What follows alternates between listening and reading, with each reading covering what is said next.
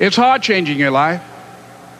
It was hard when just over 3 years ago, in the Penobscot building in Detroit, Michigan, where I was operating my business, and I fell on some hard times, and I was sleeping in my office. It was hard coming into the lobby, and the security said, "Excuse me, Mr. Brown, can we see you for a moment?" And I said, "Yes," and I walked up to the counter, and he gave me an envelope. And he said, "Would you mind reading it here?" And I opened the envelope, and the envelope was from management that said, "This is an office tower. It's not a hotel. Please do not sleep in your office." And I said, "Excuse me, sir." I said, "I just work long hours in creating my business. I'm an entrepreneur. And right now things are bad for me, but they're not going to be this way always. And I just asked for the opportunity to continue to operate like I'm doing. I'm not trying to make this my home." And it was hard coming through the lobby. And sometimes they would laugh. There's a guy talking about becoming successful. And look at him. He's bathing in the bathroom upstairs on the 21st floor. He sleeps on the floor. Him and 2 other dreamers up there. Look at him. It was hard, ladies and gentlemen, coming to speak to people. And I was facing financial difficulties in my own life.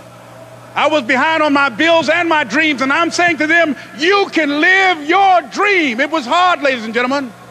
It was very difficult to pick myself up each day believing that I could do it. There were times that I doubted myself. I said, "God, why is this happening to me? I'm just trying to take care of my children and my mother. I'm not trying to steal or rob from anybody. Why did this have to happen to me?" It was very hard. And here's what I want to say to you. For those of you that have experienced some hardships, don't give up on your dream. No one could have convinced me by holding on, by continuing to push forward, by continuing to run toward my dream, that one day I would have my own talk show. It's a long shot, ladies and gentlemen, from Liberty City, an abandoned building on a floor, never knowing my mother or father. It's a long shot. Being here with you today in this dome in Atlanta, it's a long shot. No college training, labeled educable, mentally retarded, but I kept running toward my dream.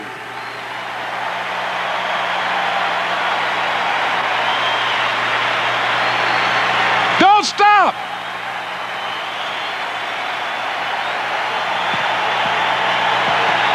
Don't stop.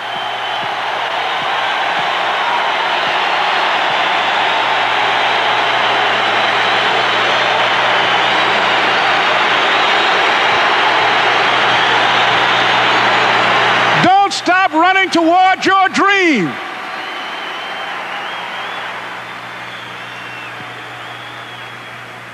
It's very important as you hold on to that dream. There are moments when you're going to doubt yourself. There are rough times are going to come, but they have not come to stay. They have come to pass. It's very important for you to know that. Don't say, "I'm having a bad day." Say, "I'm having a character building day."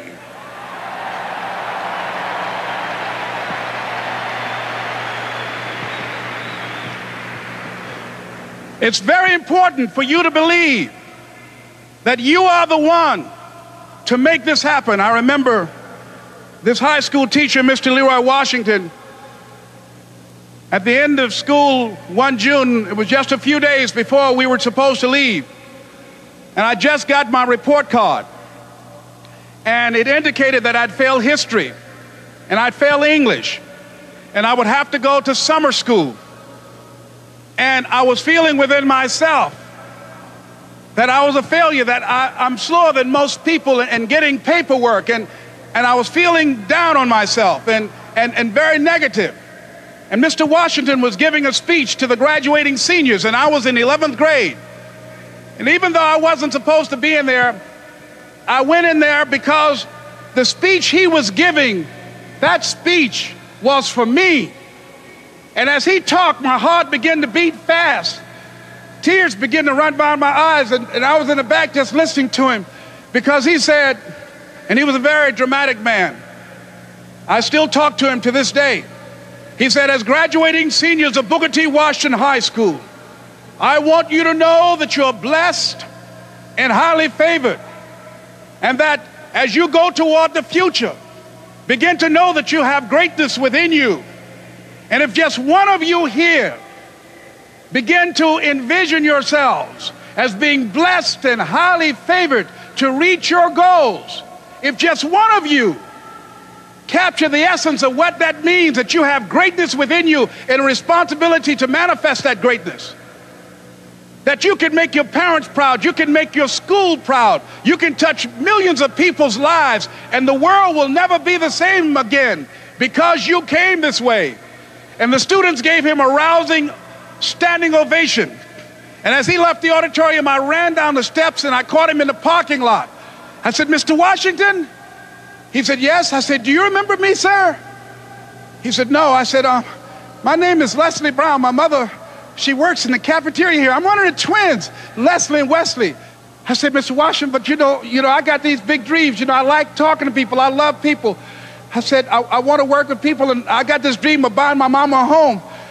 Could I do that, Mr. Washington? He said, it's possible, Mr. Brown. And as he walked away, I called him again. I said, Mr. Washington? He said, what do you want now? I said, I'm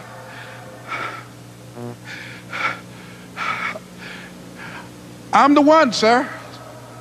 I said, I'm the one. You remember me, sir. I'm Miss Mamie Brown's boy. I'm the one. I'm the one.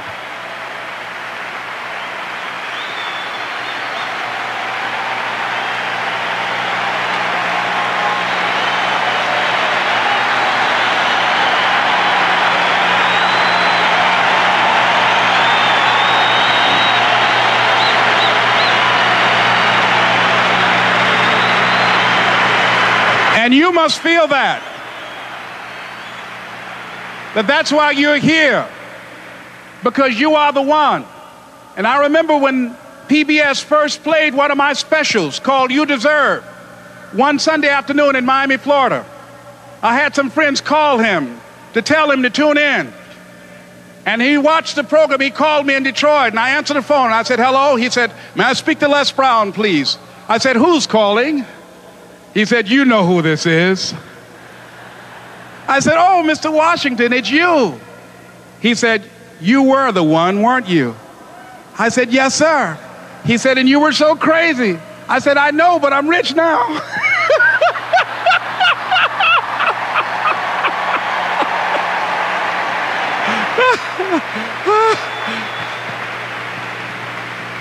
Ladies and gentlemen, it's not going to be easy.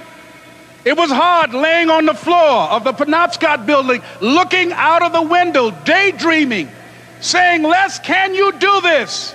Can you make this happen?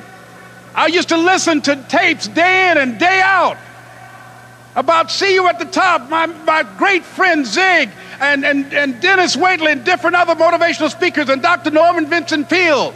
And Dexter saying, don't let nobody steal your dream. I used to ask myself, can I do this?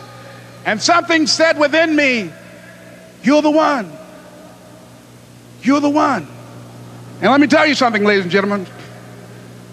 While you're here, and before you go back home to your respective cities and communities, write down at least 5 reasons on why you deserve your dream, on why you won't give up, what's going to make you unstoppable, why you must be unreasonable, because logical, practical thinking says you can't do it today. But if you want to produce unreasonable results in your life, like living your dream and taking charge of your destiny, you've got to be an unreasonable person. You've got to be an uncommon person. So write down the reasons of why you're here. My first major goal was to buy my mother a home. And let me tell you something, ladies and gentlemen. What will reasons do, Les? Nietzsche said, if you know the why for doing, you can endure almost anyhow. What do you mean by that?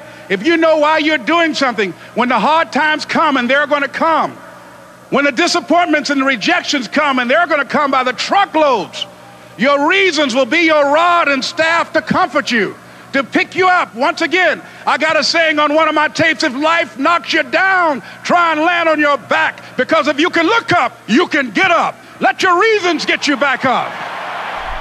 If you want to see an interview with a young Bill Gates, check out the video right there next to me. I think you're going to enjoy it. Continue to believe, and I'll see you there. I'm used to having a company where the ideas that I have are something that I can easily pursue. So I think it'd be a tough transition.